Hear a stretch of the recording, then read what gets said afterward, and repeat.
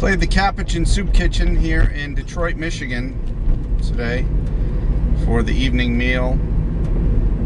Soup Kitchen was started in 1929 during the Great Depression, when some people knocked on the monastery door and asked for some food, and the friars there just started handing out food, and eventually it turned into this huge organization that it is today. I'm on my way downtown to check that out before heading into Canada this evening. I have 2 gigs in the Toronto area, Saturday and Sunday, and then on to Boston. See you on the East Coast.